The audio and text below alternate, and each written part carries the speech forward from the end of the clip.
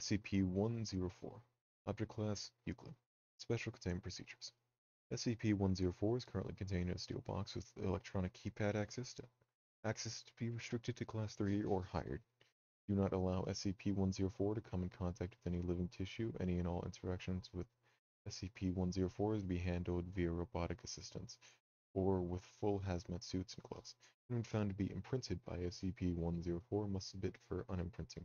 Failure to do so within 24 hours, exposure will result in termination. SCP-104 is a sphere, 35.5 centimeters, 14 inches around, and weighing 2.3 kilograms, 5 pounds. The outside is glass and very smooth, coating the sphere in a layer of 6 millimeters, 0.2 inches thick. Under this layer, it is extremely intricate design of very thin black and white lines. This inner core is delicately carved ball of wood, giving slight texture to line and design.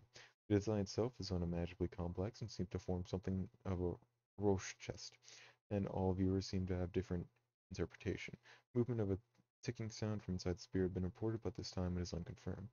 Whenever a human touches SCP-104, it is unimprinted state. It will imprint on the subject. The imprinted subject moves more than 9 meters, 30 feet from SCP-104 for more than 5 minutes. SCP-104 will appear within 2 meters, 7 feet of the imprinted subject. The shift appears instantaneous, disappearing and reappearing in less than a nanosecond, regardless of distance and intervening objects. Every hour that the subject remains within 9 meters, 30 feet of the 104, it will move 1 foot closer to the subject until it is touching the subject. When SCP-104 is touching its imprinted subject, it will not attempt to move closer. SCP-104 will not exhibit this behavior to non-imprinted subjects and only imprint on one subject at a time.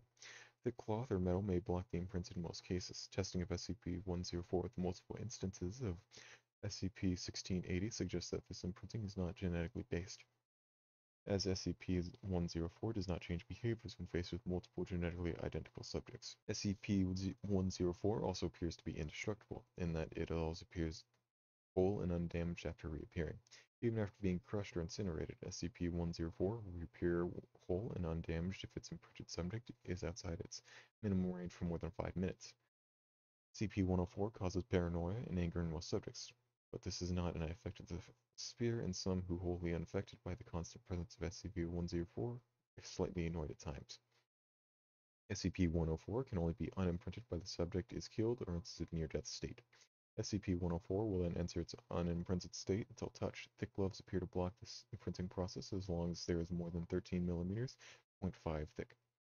SCP-104 was recovered in a flea market from a man carrying it in a bowling bag. The man has never identified himself and sold to Agent Redacted for a quarter, thanking him profusely before running off. Notes 104-1108-R. It's been theorized that SCP-104 is some form of extra-dimensional probe or recording device.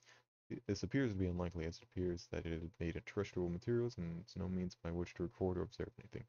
However, the few other explanations of its odd behavior, the theory is being investigated. Dr. Redacted.